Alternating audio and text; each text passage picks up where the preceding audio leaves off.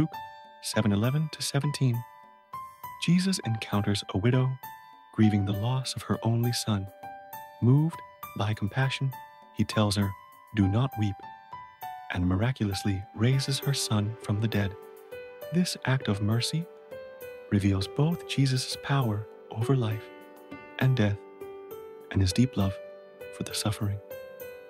Life Lesson 1: Jesus understands our pain. This passage shows that Jesus is not indifferent to our suffering. Just as he was moved by the widow's grief, he is moved by our struggles. We can take comfort in knowing that Christ walks with us in our moments of sorrow, offering his compassion and healing. Life Lesson 2: Trust in the power of Christ. When Jesus raised the widow's son, he demonstrated his authority over death and his power to restore life.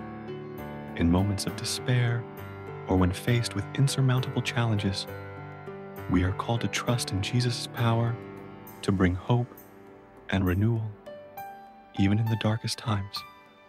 Through this story, we are reminded that Jesus brings life and hope not only to the dead, but to our hearts and circumstances as well. Trust in his compassion and know that he is always with us.